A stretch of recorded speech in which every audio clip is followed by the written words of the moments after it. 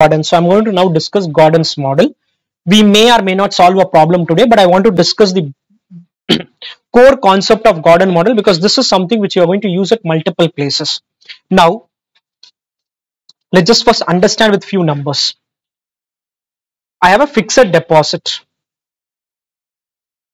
I have created a fixed deposit.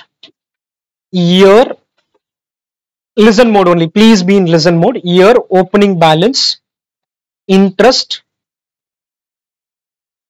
payout, closing balance.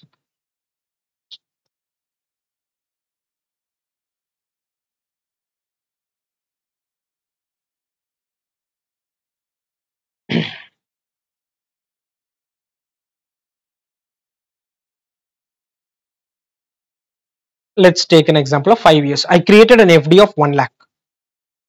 I assume the interest is going to be same for all the years, okay? The FD gave me an interest of 10%. Gave me an interest of 10%. As a policy, I wanted to take out the entire amount. I wanted to take out the entire amount. I can add it to the FD also if I want.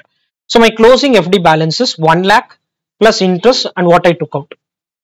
Next year, my opening balance is 1 lakh. I earn, I take out, and the series goes on like this. This is one situation, okay? Second situation is 1 lakh. I have a policy of taking out only 20%. Policy of taking out only 20%. So next year the opening balance increased. Again the opening balance increased. Again the opening balance increased. Again the opening balance increased. It kept on increasing like this. It kept on increasing like this. Now in this example which I've done, FD is giving me an earning of 10%. FD is giving me an earning of 10%. That's the return the FD is giving, or technically you can say that's like the cost of equity also. That's like the cost of equity because I wanted a 10% return. I wanted a 10% return from the FD and the company is also paying 10% only. Your ROE and K is same as of now. ROE and K is same. You also want 10% and company is also giving 10%. So cost of FD or cost of equity, let's call it as cost of equity only, 10%. Return on equity is 10%. You invested 1 lakh, next year it went up to 108, then it went up to 116, then went up to 125, and interest is also going up. Can you tell me what is the rate of increase in this interest? How much percentage is the increase? 2,000 becoming 2,160 or 10,000 becoming 10,800. How much is the percentage increase? So technically growth is 8%. Can you tell me what is the growth here? Clear? Growth is 0%, growth is 8%. Growth depends on two factors. One, how much interest the bank FD is giving. How much interest the bank FD is giving. So growth is equal to bank is giving 10%. Bank is giving 10%. And whatever interest they are paying, how much am I retaining in the FD? How much am I retaining in the FD? I am retaining 80%. I'm retaining 80% and paying out 20%. I'm paying out 20% and retaining 80% in the fixed deposit. Growth is 8%. I change payout to 30. I change the payout to 30. Retention will change to 70. Growth will go down to 7%. Growth will go down to 7. 10,000 became 10,700. 10,000 became 10,700. 11,449. Growth has gone down to 7%. In this case, payout is 100. Retention is 0. So growth became 0%. So first thing I wanted to discuss is growth. Growth is equal to how much the company is earning. How much the company is earning and or what rate the company is earning and how much is paid out and how much is retained. In simple words, this is EPS and this is DPS. Interest is what the company is earning. This is a company, not a fixed deposit now. Company is earning 10,000 profit, paying out 10,000. Company is earning 10,000, again paying out 10,000. Another company earning 10,000 but paying out only 3,000. So it is able to grow now. It is able to grow now. Clear? Any doubts till this? Okay, this is one aspect. So first aspect I want to discuss is growth. Growth is equal to return on equity or IRR, whatever name you, whatever was R in the earlier Walters formula, which can be ROE, which can be IRR, which can be ROI, which can be rate of retained earnings, into retention ratio. So the first formula is growth is equal to ROE into retention ratio. Now the Gordon gave a formula. I'll first give the formula and then show it in this example. What Gordon said is your KE, which you said D1 by P naught plus growth rate. This is something you would have seen at inter level.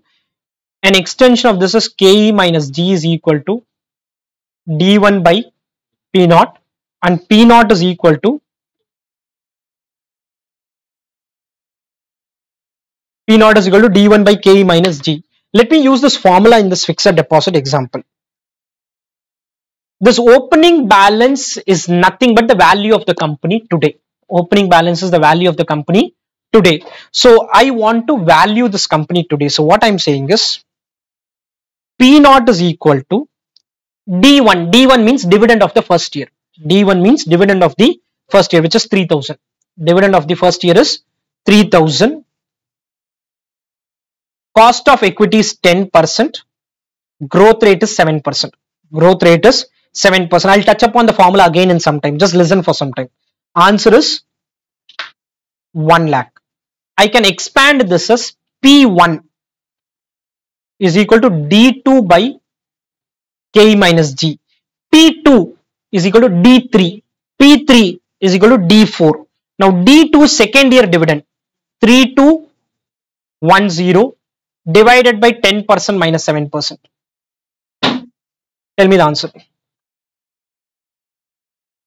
Which is the value at the end of first year or technically beginning of second year? Beginning of second year. You do next year. P2 is equal to D3 by KE minus G, which is 3435 divided by 10% minus 7%. 10 minus 7, what's the answer you get? It'll go on like this. It'll go on like this. So every share, any company, whatever share they have, it is a perpetual inflow. It is a perpetual inflow. Now, I want a return of 10%. I want a return of 10%. This return will come in two forms: dividend, capital appreciation. Dividend and capital appreciation, whatever 10% you wanted. Capital appreciation is growth. Growth is nothing but the capital appreciation. For example, 1 lakh went up to 107, 107 up to 114, that is 7%. Everything is going up by 7% here. Growth is not only the growth in earnings, growth is growth in earnings, growth in dividend, growth in value of the company. Everything will go up by 7%. So I want a 10%. I'm saying you want 10%. 7% I'll increase the price. He's saying great, give me only 3% more. Give me only 3% more. How will he give me 3% more? He's saying I'll give you dividend divided by P0. Now why we do D1 divided by P0 is you invest today, you'll get the dividend at the end of first year. You'll get the dividend at the end of first year. Perpetuity is always valued a year in advance. This is a area where 9 out of 10 students make mistakes. 9 out of 10 students keep making mistakes. Perpetuity is something I'm going to discuss at multiple places. Question will say company is going to earn a profit of 5 lakh in the 5th year and it is a perpetual inflow. You will do a perpetuity valuation. If you are earning it in the 5th year, the value for that will come in the 4th year. The value for that is going to come in the 4th year because you value, because I'll say 5th year cash flow value in the 4th year, you say 4th year no inflow. Doesn't matter because perpetuity is valued a year in advance. Because you do a wrong valuation, when you do discounting, you will get stuck. Your discounting part, you will get stuck. So Gordon's model is basically used to value a perpetuity, and what he said is there are two forms of return an investor wants. One is dividend, second is capital appreciation. Dividend is D1 by P0. This is technically dividend yield. Capital appreciation is nothing but growth, but it is nothing but P1 minus P0, that is the price increase divided by today's price. That's technically that. You need not write this formula, but P1 minus P naught divided by P naught. For both the numerator is P naught only. For both the numerator is P naught only. For example, it is 3000 by 1 lakh plus growth is 107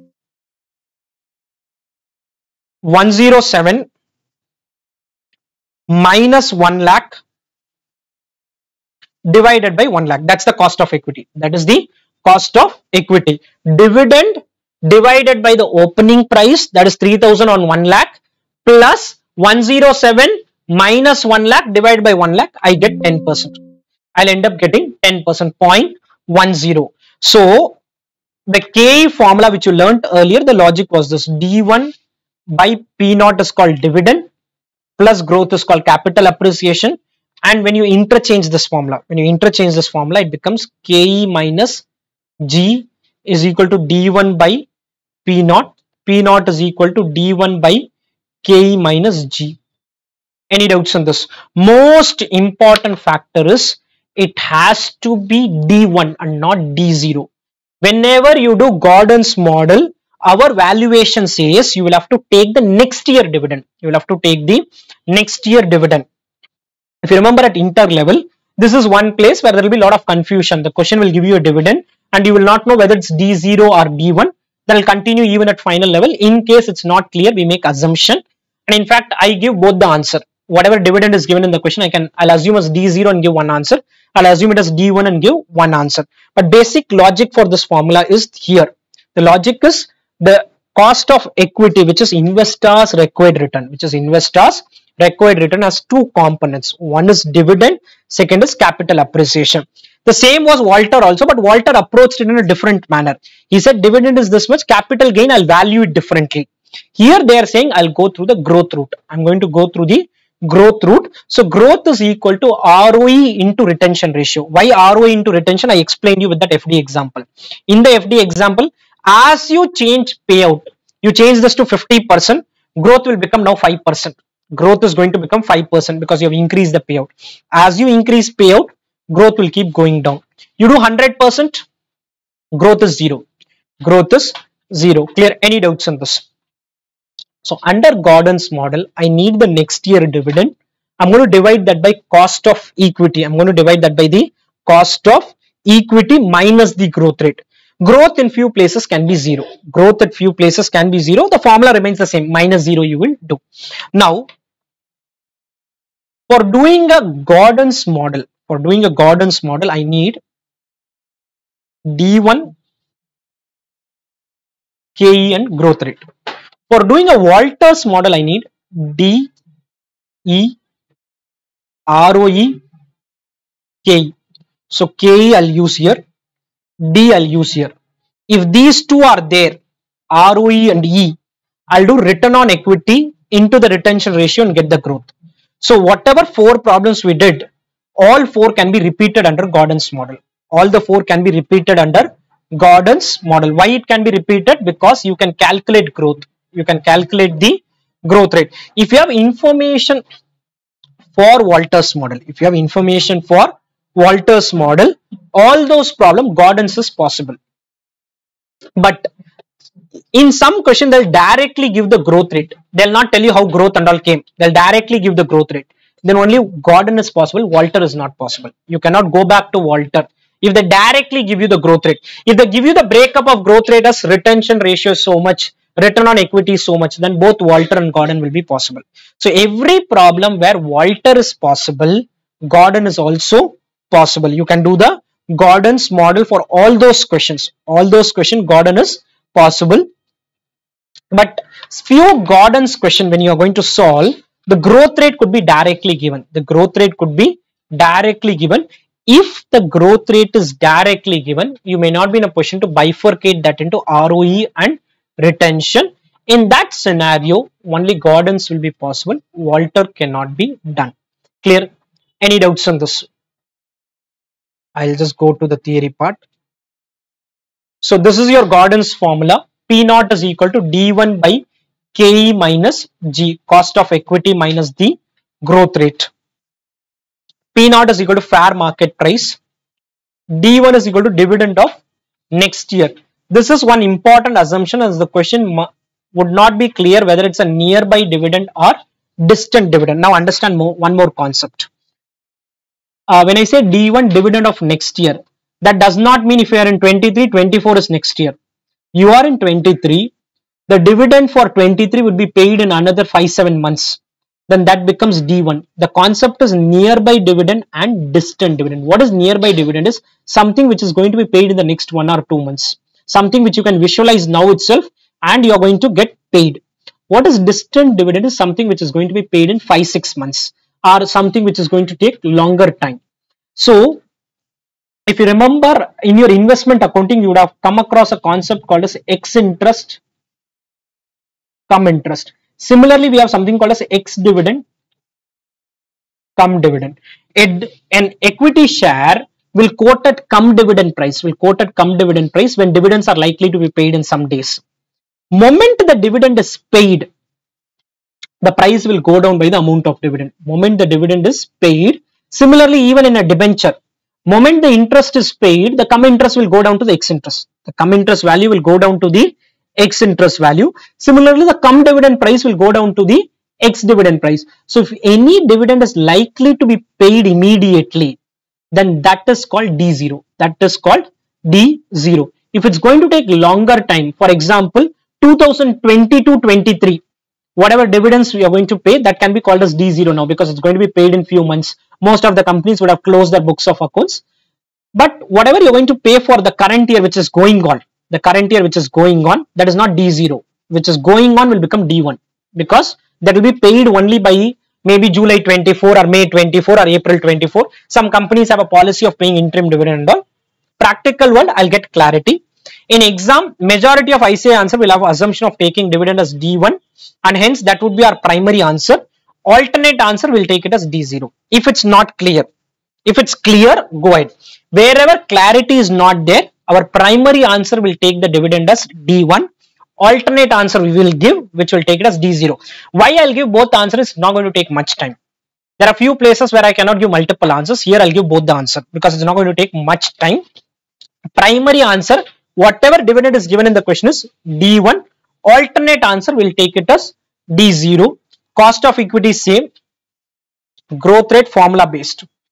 IRR slash ROE. It's not IRR divided by ROE. IRR slash ROE into retention ratio. IRR slash ROE. It's not IRR divided by ROE. Some student had asked me this doubt, so I just remembered that. IRR or ROE, any of them can be used, multiplied with retention ratio. There's another formula. I'll explain that later. I'll explain that growth rate part later. Let's do maybe one question on